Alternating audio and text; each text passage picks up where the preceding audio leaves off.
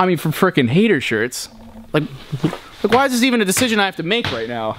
Jesse doesn't like selling hater shirts. That will definitely make you more money, man. Go for it. We've been so super busy here. But we gotta talk. This is going on too long. Damn, dude, just let her work for now. If you let her work for a while, you're one possible step closer to getting her back. Are things any different? Yeah, I think it's different. Yeah, things are different. He's destroying your stuff now instead of Jesse's. That's a change in my opinion. Are things any different?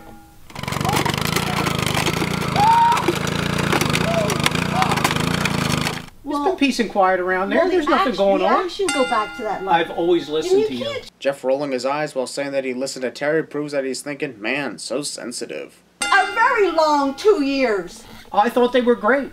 So did I. The series was picking up really good the last 2 years. Yes, I've been thinking about things a lot. The fact that Terry's stuttering proves that she hasn't been thinking about it.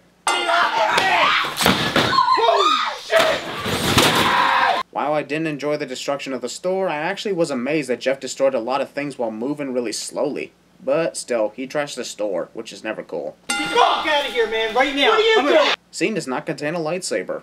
Call the cops. Drive me to Call the cops. Get the fuck out of my shop. Cops here. Because if you called the cops, they would have said, I thought you said this was fake.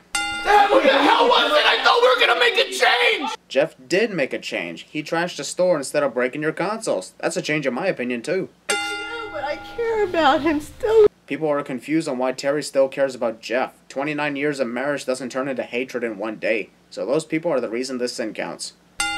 We can order new machines. Or you can just use the ones you hid in the back before this video started.